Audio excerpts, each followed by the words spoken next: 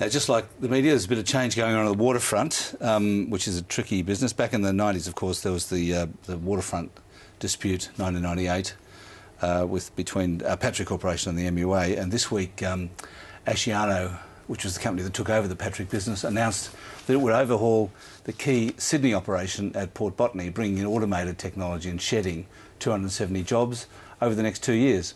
Now, I spoke to Asciano Chief John Mullen about the challenges that he faces. Well, John Mullen, did you not tell the MUA, the Maritime Union of Australia, about automating Port Botany when you did the EBA earlier this year because you were afraid it would really complicate matters and drag, make what had already dragged on for 6 months drag on even more? Well, these were completely separate processes. The EA process should have actually ended a year before, so there was no link. It wasn't like it was being negotiated at the same time. But you must have known when you signed off on the EBA or the EA that you were going to automate Port Botany. Well, we've known, everybody has known, we've made no secret of the fact that automation was on the agenda. Until the knuckle and all the capacity expansion was in place, we couldn't do any automation. So that only happened only in May, so right at the end of the process. So the two just weren't linked. Is it fair to say that Port Botany is the most difficult industrial environment and therefore the least productive of your ports? It's the least productive. I wouldn't say that's entirely due to industrial situation. Clearly, the industrial situation hasn't been easy, but then we've also underinvested from a capital perspective in Port Botany, and you see the evidence of that with old facilities, old poor working conditions for employees, old cranes, old straddles, old equipment. So it's really this is a comprehensive package of expanding the port to allow us the capacity to grow for the next 20 or 30 years, putting the latest technology in place to allow us to be that much more productive and efficient, improve our customer service, and also to improve the working conditions for our employees quite materially. And we should be achieving all three of those. I mean, obviously the MUA is not that happy about the automation at this point. They're expressing some dismay about the job cuts and so on. Do you think that you may have to get ready for another big dispute, perhaps not as big as 98, but something like that? Look, I sincerely hope not. This is, unfortunately, the price of progress is that jobs are lost, and we regret even the loss of one job, obviously.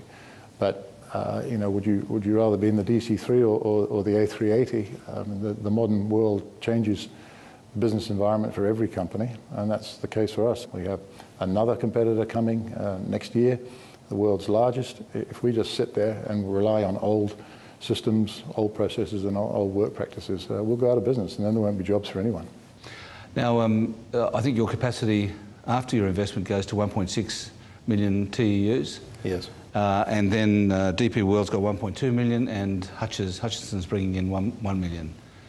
Total of 3.8 million capacity, that is. So what's the throughput of the port now? Well, it's less. It's about 2.5 now, 2 to 2.5. Obviously, the capacity it's putting in place, it's a step change. You're putting capacity now for growth out into the future. And you obviously don't want to get right up against it, which we are now. We're only 2 years away from not having enough capacity to handle customers' business, which is a situation you don't want to be in. Now, the government has a challenge there because there is actually a limit imposed in total container throughput of, I think, 3.2 million TEU for the whole of Port Botany, for everybody. So the government's going to have to address that, which I think it is as part of the sale process. Has your business plan on the investment at Port Botany assumed that there will remain 3 operators, stevedores, in the port down the track, or is it a bet that one of them has to go? Well, our business plan assumes there will be 3.